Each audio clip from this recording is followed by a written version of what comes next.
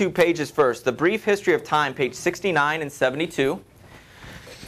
This is a Time magazine article where it chronicles heroic traits throughout the ages, throughout the eras, and they coincide with the areas of study that we have. Go ahead and flip the page through these 2 pages so you can see how it breaks it down.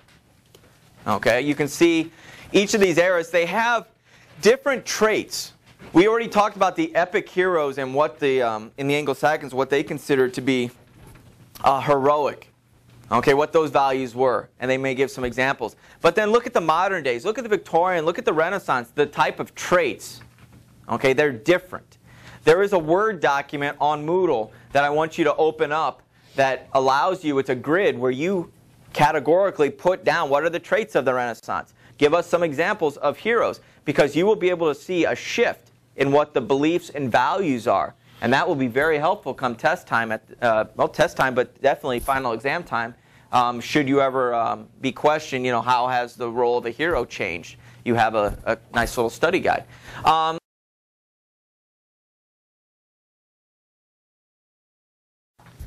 A Brief History of Heroes, Time Life article. I set it up for you that, the line there at the bottom, that throughout history, the idea of the hero has fluctuated and evolved to suit the culture of the times. I told you from the beginning of the class, that, or the semester, that you kind of needed to keep an eye on what those traits that are considered heroic. What do people consider to be heroic? And we started with epic hero, and we saw Beowulf and such. We're seeing that kind of evolve and change just up through, what would we just do, Sir Gawain. Was he really a hero? Did he exhibit heroic traits? Definitely. Early on, right? But then, at the end, not as much.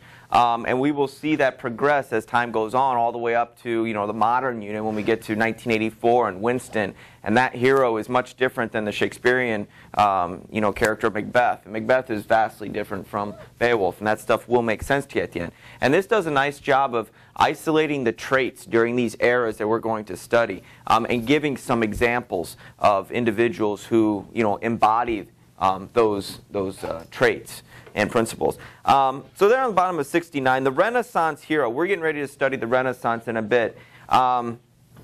And they're talking about the Middle Ages in the left-hand column there. That during that time, Roman Catholic scholars of medieval Europe stressed the afterlife. Greatness came from God, not man. So the true heroes of Christendom were the martyrs, missionaries, and priests preparing for salvation. That changes completely during the Renaissance.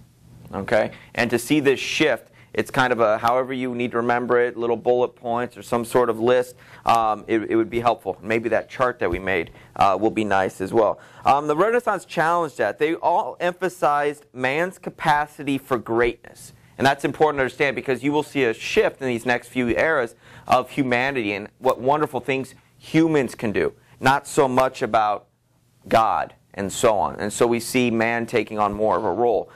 So here there was a philosophy was focused at human values and capabilities, humanism, and that individual Petrarch. We'll talk about him when we get to sonnets later on. On page 70,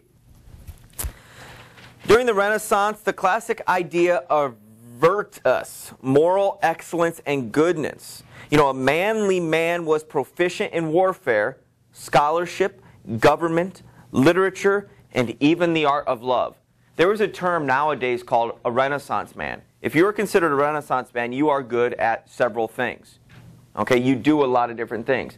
Some individuals nowadays, Brad Pitt and George Clooney, they're not just actors anymore. They're humanitarians. They're people that go and travel to war zones or Africa and try to bring aid and help out, different people. And it's these individuals who are good at a lot of different things. Oh, and Clooney does writing. Oh, and he does directing. Oh, he does these. So if you're good at a lot of different things, you might be referred to as a Renaissance man. And that's where the term comes from, was this particular era where being proficient in a lot of different things really makes you stand out. And the ideal of the Renaissance man remains a heroic value today. People really seem to cherish that. Some individuals, they talk about, there's an individual called Machiavelli. If you are referred to as a Machiavellian, that's usually not a good thing. It usually means you're very arrogant and sure of yourself. And look at what Machiavelli talks about on next, that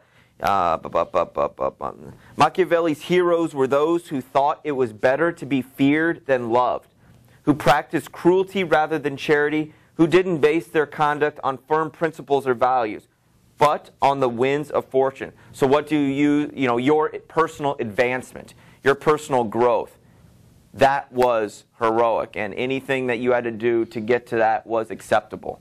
As long as you were, up here, you're fine. And that's, to be Machiavellian isn't necessarily a compliment in society, but during this era, that was a certain rationale of thinking. Moving into the Romantic era, right before the Romantic era is an era called the Enlightenment, and we'll talk about that. It's in the 1650s, 60s, and so on. And during this, they came up with the heroism of humanity, a scientific approach to social problems, and a belief in universal human progress were to be honored. And so focusing on the human journey and so on, and what they could truly come up with. And moving into the Romantic era, Romantics criticized the elevation of logic and reason above feeling.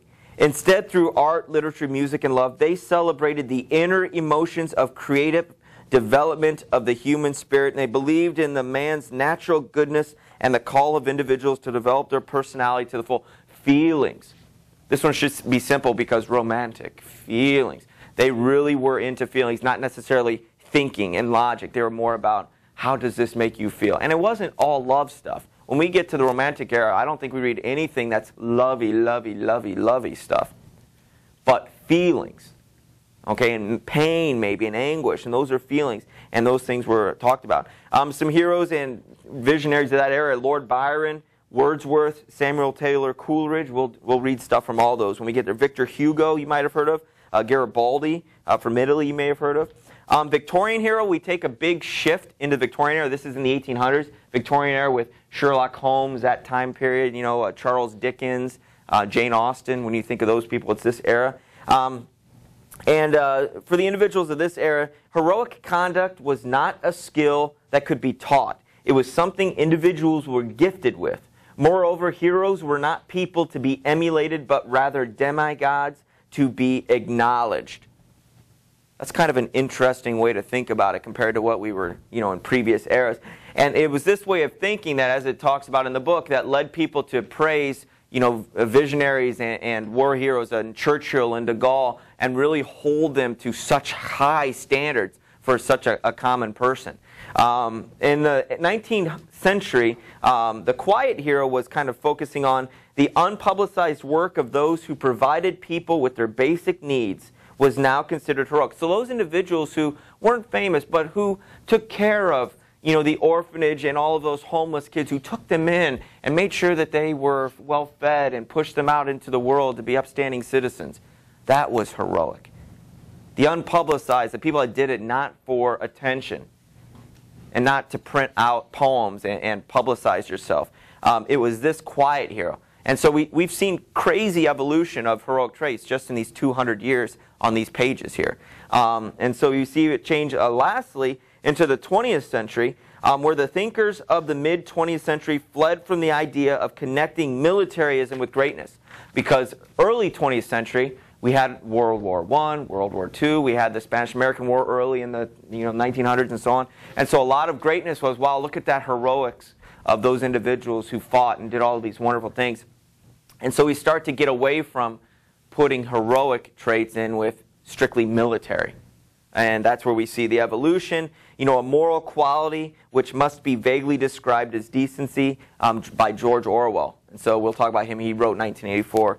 He was an example of that to help push that philosophy along. And then lastly, the multicultural media age hero. A lot more heroes are coming out nowadays. Individuals who, like I said about Clooney, or Bono from U2 goes out and does a lot of stuff for charity and to raise awareness. And now that we have Twitter and Facebook, people can take campaigns to the next level and get the word out and things like that, and can create heroes from nowhere. We have heroes left and right. There was a pilot, Captain Sullenberger. They called him Sully. He was the one who landed the plane in the Hudson River in New York a couple years ago, if you recall. some birds got hit up in their turbine, and they had to land, and they couldn't make it to the runway, so he just kind of landed it right on the water of the Hudson River. Kind of heroic, quick thinking, great, but man, that guy became uber famous. Truly did. Things just took off. And a lot of celebrities tend to really kind of stand out in this particular era just because of the multicultural media being able to get the word out and such. Good. Let's move.